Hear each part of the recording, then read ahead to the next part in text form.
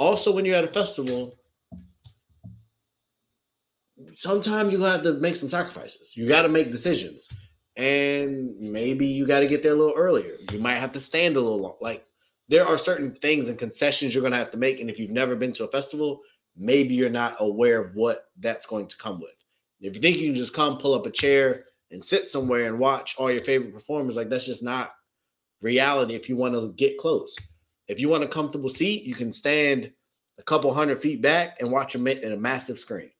Um, but yeah, I just thought from what I saw, when you partner with Cisco, UPS, and Google, like, that tells me what you're working with. Excuse me. So I don't know. I get some of the outrage, but I think there was a lot of good that's being overshadowed and not being discussed enough.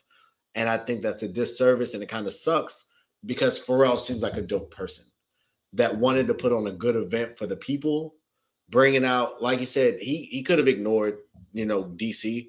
They incorporated Go-Go. They didn't shy away from Go-Go. They had a whole experience with Go-Go and a conversation on its history. Like, they leaned into a lot of the history and the culture there, and they spoke a number of the artists spoke to it.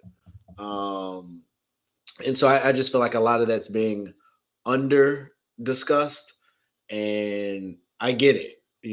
There was one issue, and for a lot of people that was a big issue, but for me, I had a blast. I saw a bunch of people I had never seen. I saw a bunch of people I wanted to see. Did I miss some people? Yes, but the great news is there's other festivals. So when you got to make a decision, go to another festival. Like, you got to pick and choose sometimes.